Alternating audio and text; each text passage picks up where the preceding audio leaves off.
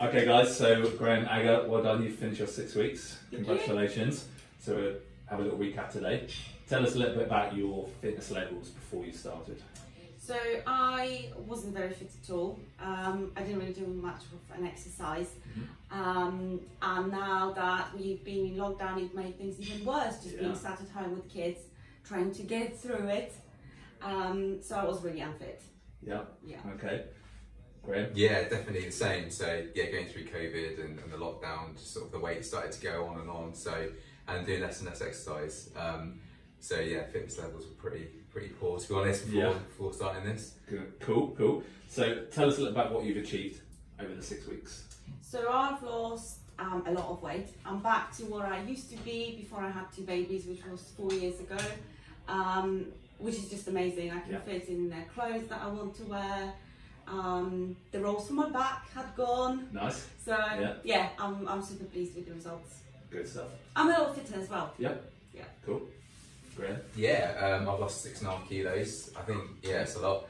I guess I've learned quite a lot about sort of food as well. That's a big thing to take away, like you know, getting the macros right and you know, how much protein.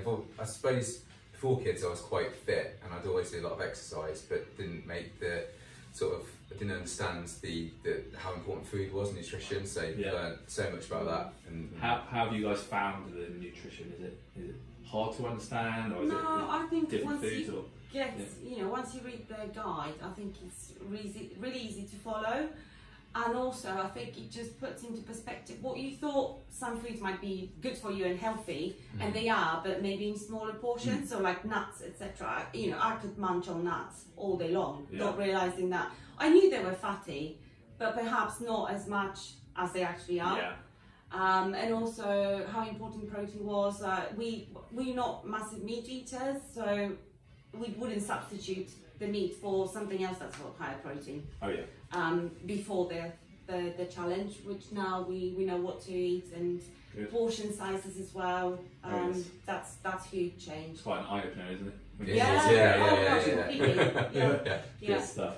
So tell us a little about the training sessions. How have you found them? Easy, hard, indifferent, or what?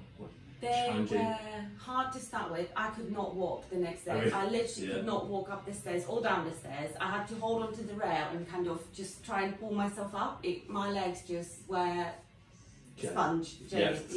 Awful. But as the days went on and the training sessions, you know, it all got easier and the pain had gone, and you know, I haven't got as much fat in my legs anymore. I can tell that there's more muscle. No, same. So it was really tough for the first couple of weeks, but then we soon got into the swing of things, and I think the instructors were really good. So I can now do a proper squat as well. Nice. So that's always the very beginning I was just sort of bending over, but I can do a proper squat now. So. And you've been going to the beach sessions? Yes. And indoors as well, you've been to both. Cool. And they're both really good. Like, you know, being out at the beach is great, but coming here, doing the weights and learning how to lift properly and what to do, how to use your muscles, it's really good too. Nice, good stuff. So if you were going to, if somebody was asking you about the challenge, what would you say to them? How would you summarise it for them? How would you describe it? I think it's eye-opening, and it definitely leaves you with knowledge for the future.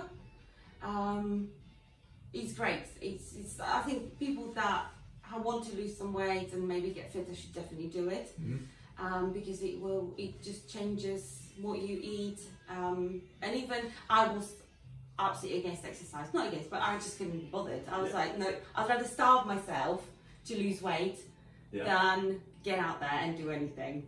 Whereas now I actually enjoy it. It was really great getting up at 5:15 in the morning to go to the 6 a.m. session on the beach.